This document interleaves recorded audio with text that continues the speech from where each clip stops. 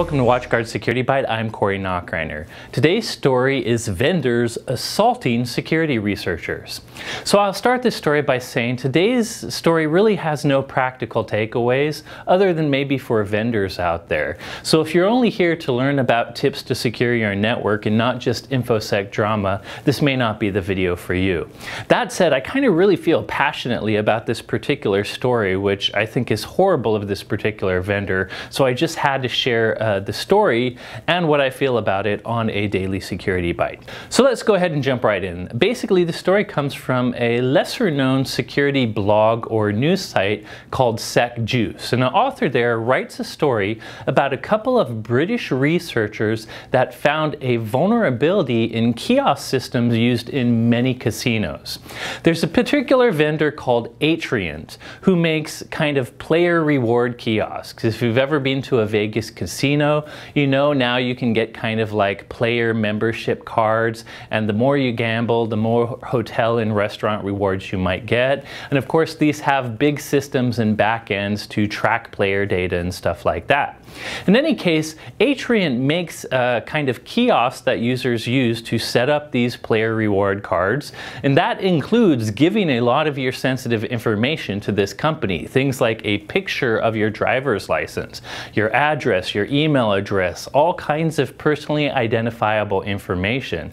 In fact, as you'll hear later, this company plans on also doing facial scanning so that they can do facial ID on their players as well.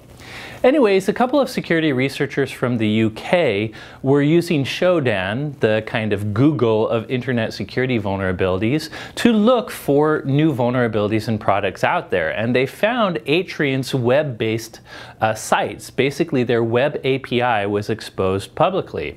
And without going in all the technical details, which you can see in the SecJuice post, which I will link to in our blog post associated with this video, without going into all those technical details, essentially, they found that they could get full access to tons of player information through this web API.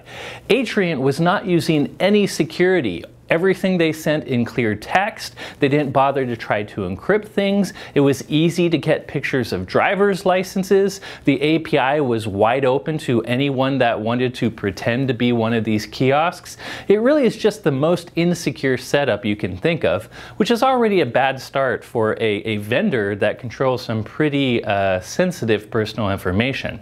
But that said, security researchers run into IoT devices and vendors that have these sorts of vulnerabilities all the time.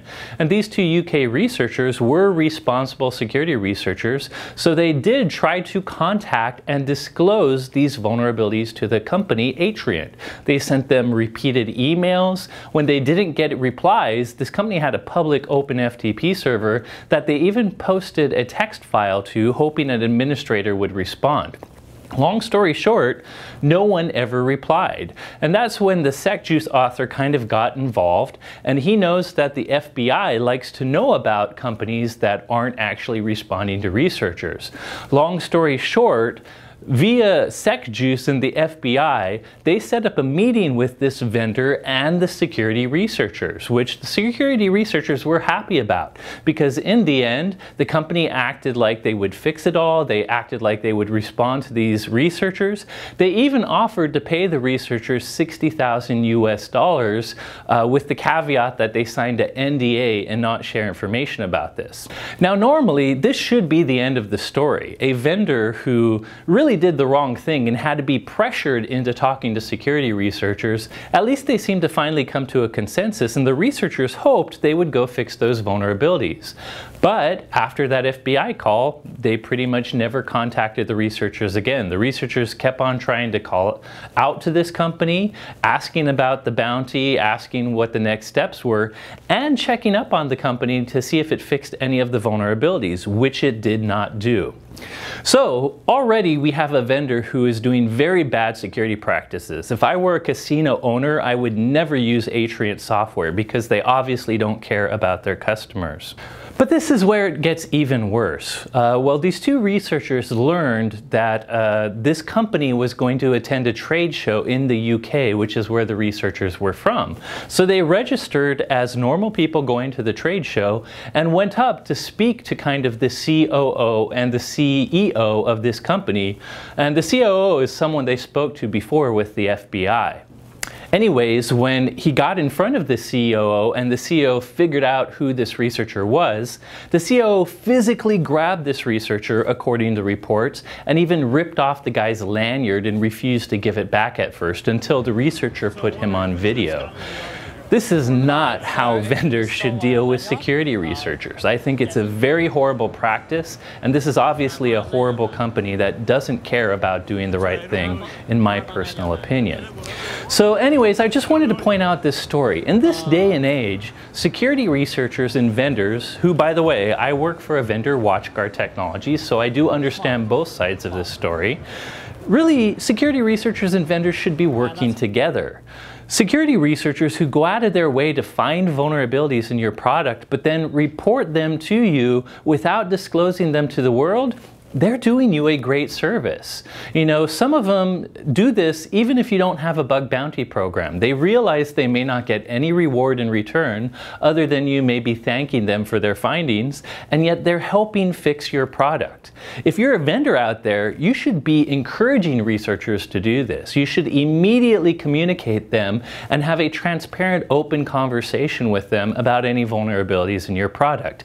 You should not be ignoring them. You should not be assaulting them at trade shows, especially when you are the company that is leaking all your customers' information in clear text in the public internet. Anyways, I just had to talk about the story and get it off my chest. If I have any recommendations for vendors out there, it is to work with security researchers. Most of these white hat researchers are really good people that are trying to do you a service. Yes, occasionally there might be conflict. Yes, sometimes they try to get money out of you, which, by the way, is if a company doesn't have a bug bounty program, researchers shouldn't automatically expect that a company will be able to pay them, even though I do think their work is worth money and reward. Anyways, vendors, try to work with security researchers. They're great people. We've all seen what happened to companies that ignore these flaws. In the end, they had to change or they would go out of business. So just wanted to point out this interesting InfoSec drama. I'd like to see where this goes. I really personally believe that this company pays some sort of consequence for their misbehavior. At the very least, they should have quickly moved to secure their customers' data. Again, if I were in the casino business looking for player reward systems, this is one I would run away from as fast as I can, especially now that they're trying to add facial recognition to their kiosks as well. Anyways, fascinating if yet sad story. That's it for today's video. Thank you for watching.